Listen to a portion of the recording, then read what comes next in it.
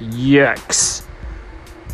Crown Prince Hamdan is married to his niece. A triple royal wedding in silence. It is possible in Dubai. In the category Things We Will Never Understand, the heir to the throne of the Dubai really chooses absolutely no fresh blood within the Mohammed bin Rashid Al-Maktoums.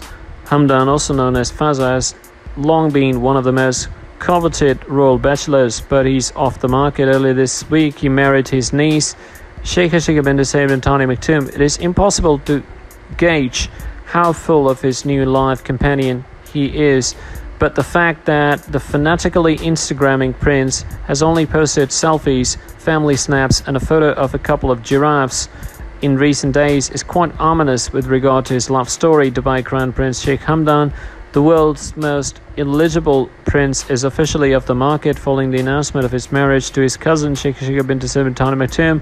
The news was announced yesterday alongside his siblings Sheikh Maktoum and Sheikh Ahmed. He was not alone. His brothers Sheikh Maktoum bin Mohammed, deputy leader of Dubai, and Sheikh Ahmed bin Mohammed, chairman of the Mohammed bin Rashid Al-Maktoum Knowledge Foundation, also married him at the same time. Maktoum married Sheikha Maryam bint Abuti Al-Maktoum, also family, who knows, may say it, and Ahmed gave his words to Sheikha Media bint Dalmuj Al-Maktoum, all brothers and sons of Sheikha Hind bint Maktoum bin Juma, the first wife of Sheikh Mohammed bin Rashid Al-Maktoum.